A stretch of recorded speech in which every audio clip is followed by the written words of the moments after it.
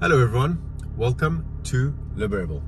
Today we've got something incredibly special to show you. We've got the VW GTI TCR coming in at 669,000 Rand. This is essentially the last of the Golf 7s. This is the tribute. This is the end. Do you want to hear how it sounds?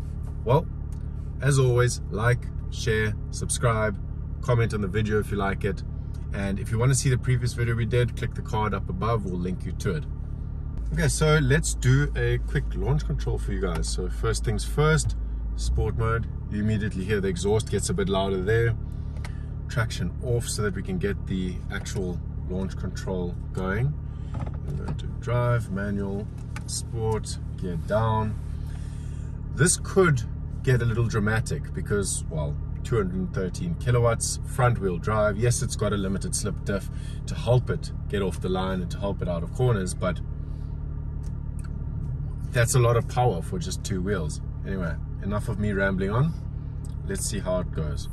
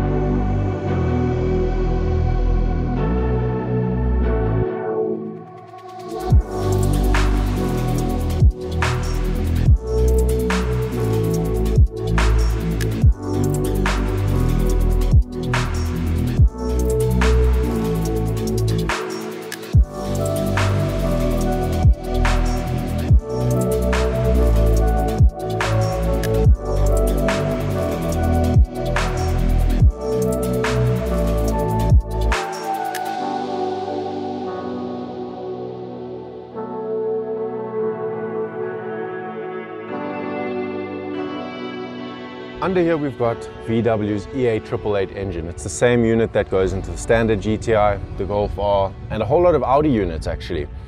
The only thing that's different is, well, we've got software that brings the quoted figures up to 213 kilowatts and 380 Newton meters of torque, which helps the 0 to 100 figures kick off at 5.6 seconds, which is considerably faster than the standard GTI. Another thing that's different under the bonnet is the fact that it's got uprated radiators, the same one that the Golf R has. More cooling, never a bad thing.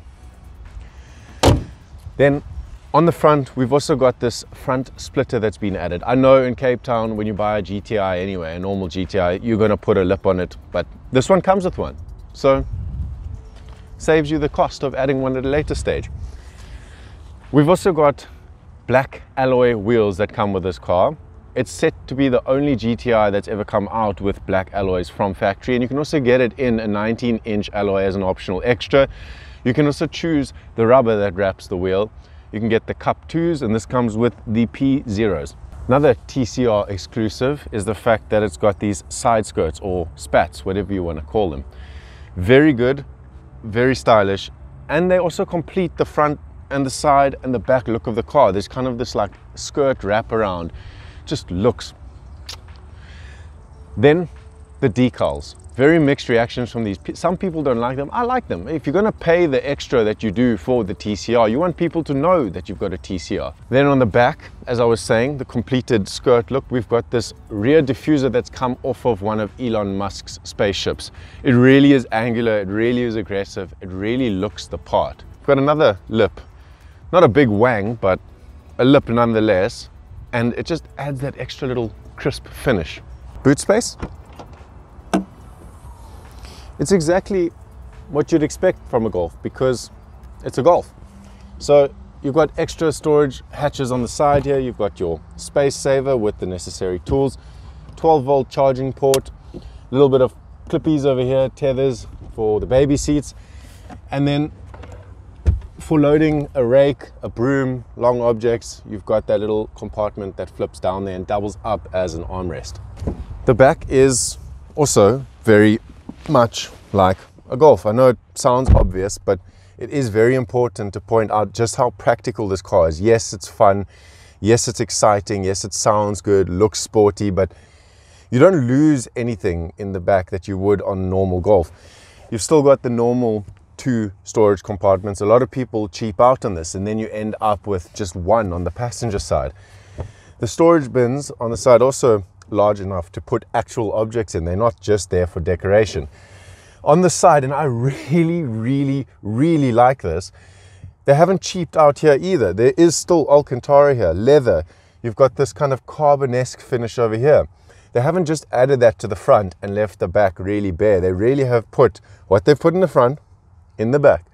You've also got dual aircon controls here, and the seats as well have the same finish as the front. So wherever you're sitting in the car, you're still going to feel just as special. Let's see what's happening up front. This is more my style. I've got the steering wheel and the pedals. Everything kind of feels driver focused in here. We've got this lovely piano black finish here, and something that strikes me very quickly here and that I really like is the fact that, yeah, you've got your cup holders and you've got your little storage compartment down here. But when you're not using it, everything just sits flush and it creates this flat, clean look. And I really love that. Then on the top, quite a nice little break from the plasticky finishes that we sometimes see. You've got the squishy material. Then on the side here, we've got that carbon-esque finish, the Alcantara and the leather that we talked about in the back. You've got controls for all 4 windows here. You've also got window locks for the back and the passenger side. Then the storage bins, this adds a little bit of an element of like premiumness to it. They've got this carpet finish, and it just, again, detracts from the whole plasticiness. It really breaks that monotony. Also got a little driver compartment over here, so he can put his keys or whatever in there so no one else can touch them and move them. There's nothing worse than getting home, you go for your remote for the gate and someone's like moved it to the side or the back, and you're, oh damn, now there's people behind me, you're irritating the world. Anyway, enough blabbing. We've also got this Alcantara wrapped gate over here, which you just look at it, you're like, oh, sport. Really good looking stuff. Then we've also got a storage bin here, standard Golf. Got quite a lot of room in there actually, and a slot for an SD card and a CD changer over there. And when you're not using your other SD cards, I don't know who has more than one SD card. I've got 2 cameras, but I only have one SD card anyway. Then you've got bank card slots over there. Yeah, very practical stuff. Also this carbon-esque finish with the chrome interlay there. This thing just looks the part. You get in here and you're just like, okay, well, yes, it looks like a normal Golf GTI, but there are some subtle extras that really finish it off and make it feel that much more exclusive.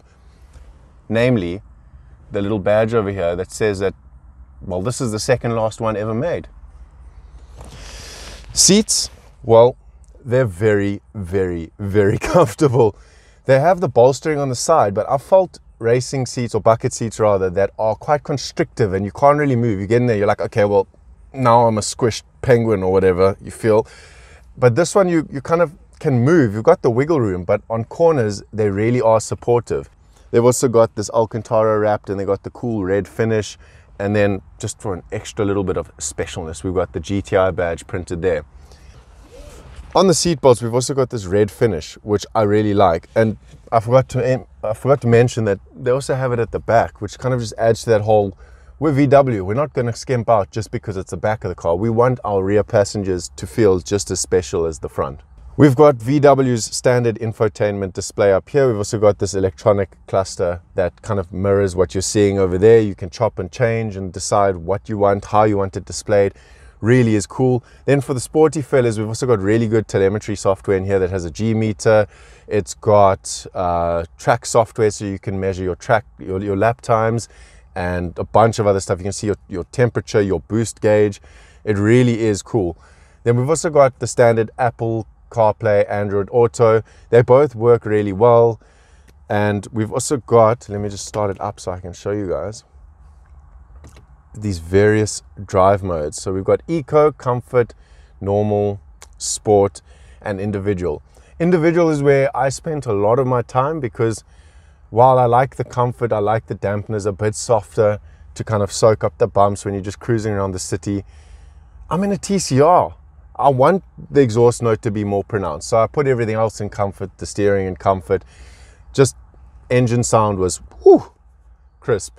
I think this thing has an exhaust that is slightly more pronounced than the standard GTI as well. I don't know exactly what they've done to it, maybe a smaller baffle box or downpipe, but really does sound the part. It definitely has the sporty looks. So let's take it somewhere to see if it's got the sporty feel. We're better than Franshoek Pass to put this thing through its paces and see just how sporty it is. So speaking about the drive, well, on the way here you guys didn't see that bit, but we teleported to Franshoek Pass from Claremont. I averaged about 7 liters per 100 Ks. Now that's good by any means or measure when you're talking about a 2-liter auto, but when you're talking about a 2-liter auto performance car, it's slightly more impressive, right? So speaking of performance enhancements, it's not just the styling that they've improved on this car. We've also got the features that make it drive better, not just look better. So the dampeners have been made slightly stiffer, the springs have been stiffened and shortened, and the car sits 5 mils lower than the normal GTI. So what that translates into, we'll just put it through a corner here, is, that's quite nice, is a little bit less body roll. This thing seems to pivot or rotate more than it leans, which is very nice because it gives you that little bit of extra confidence. It's not like the car feels like it's tipping the whole time. You actually feel like it belongs on corners. Then speaking of cornering and turning, the steering in this car is quite sharp, and I know it's electrically assisted and it's supposed to feel completely numb. It's you get a little bit of a sense of what's going on, just enough that you can actually pitch it into a corner and know that you're going to come out the other end and make corrections where corrections need to be made. And something I noticed before I actually did the research on it, and it came to my attention that it was indeed true, was the steering feels a little bit faster. So they've actually taken the same steering rack as is in the normal GTI and they've made it slightly sharper. So you can definitely feel that. It turns it into not so much of a track weapon, but it's definitely more of a point to shoot kind of car now. Ooh. And then another thing we've got to talk about is, like the obvious, is this car has more power than a standard GTI. Duh. So how do we put that on the road? Well, it's got the same electronic LSD as the normal GTI, but somehow it actually manages to pass it off, and you would actually say that this diff belongs in this car, at least on corners. On straights is another story, but let's just put it in again. So at the end of a corner, when you start to straighten the wheel and pin the accelerator down, the way it pulls you out of that corner is, yeah, there's no fuss there. There's no, it's exciting, but there's no drama, no wheel spin, well, very minimal. Oh, guys, am I having fun?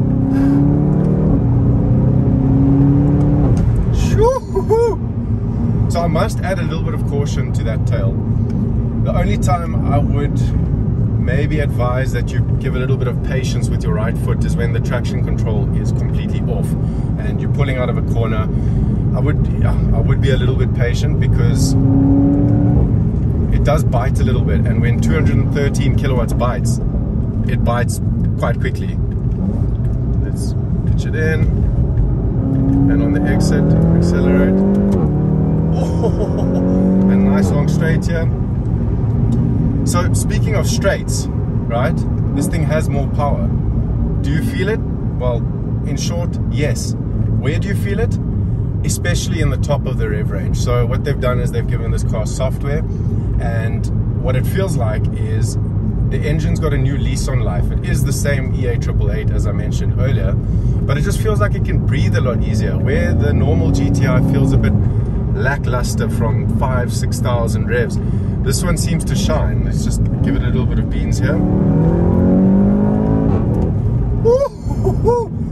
And you really want to let it hit the top of the rev range, because then you get that frapa that all of us South Africans get sold on so easily.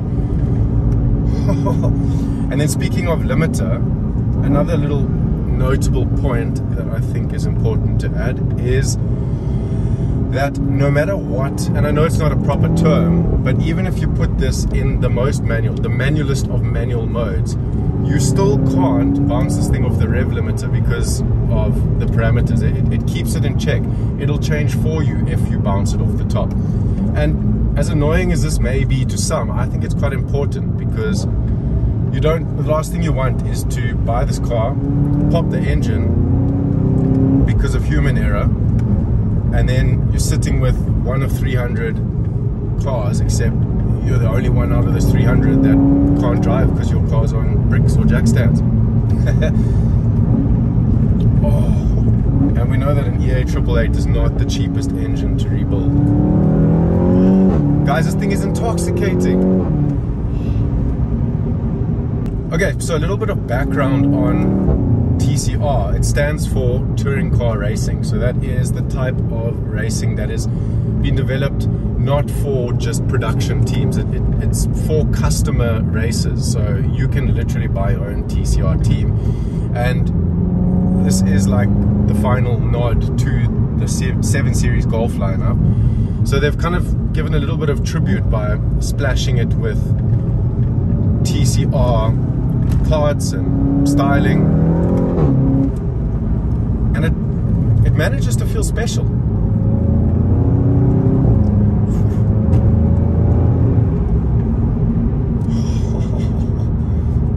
Damn, I'm gonna miss this thing when it goes back. I really am. I mean, I've been saying since the beginning of my appearance on this channel that I am the hot hatch guy, but for this to be the first one that we get on the channel, it's not a bad little treat. What they've tried to do then is give one last salute to the Golf 7 lineup, and at 669,000 Rand, and with a couple of extra TCR components to try and make it feel that much more special, have they done it justice? Is there enough to make it feel special? That's the big question. Well, it's fast, it's unique, it's good looking, it's relatively comfortable. And when you put it up against the other hot hatches, the FK8 that's more wackier looking, the Focus RS that is arguably more engaging to drive, this comes out as, well, it's a Golf, it's an all-rounder. It plays every game the right way. So I think that my money would go into this. I've got the Black Capitec card. It doesn't have 669,000 Rand on it, unfortunately, but if it did, I would definitely shortlist one of these, because come winter in Cape Town, this one would be the all-rounder that could tackle the wet weather and still feel unfazed. At the end of the day, I think it is exclusive enough to make the driver feel special, and that's what it's all about, I guess. Anyway, that's my take on the new VW GTI TCR. If you liked the video, please give a thumbs up, let us know what you think in the comments, and obviously subscribe to the channel, all that good jazz. I'm going to be gracious enough to let Niyaaz drive home now, as unhappy as that makes me. Anyway, be free, be you, Liberebil out.